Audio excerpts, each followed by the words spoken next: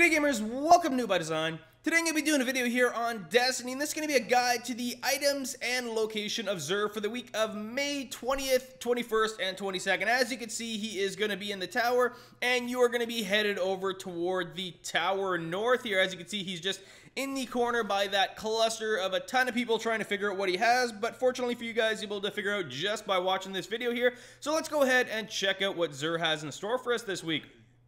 For Titan, it's going to be the Glass House, which is going to be Blessing of Light and Weapons of Light last longer. Gain bonus super energy for melee kills on Minions of Darkness, and gain bonus energy on orb pickups here. For the Hunter this week, it's going to be the Caprice String. I've never actually seen this one before, and it looks like that's going to be invisible while crouching, invisible melee from behind deals 4 times damage, and melee attacks cause lingering damage, increased melee attack speed, and increased reload speed with hand cannons. That is going to be a fantastic piece, and I will definitely have to pick that up for my Hunter there. For Warlock, it's going to be the Sunbreakers. That's going to be increase the duration of your solar grenade while gaining an additional solar grenade charge, increase grenades throw distance, and increase reload speed with scout rifles.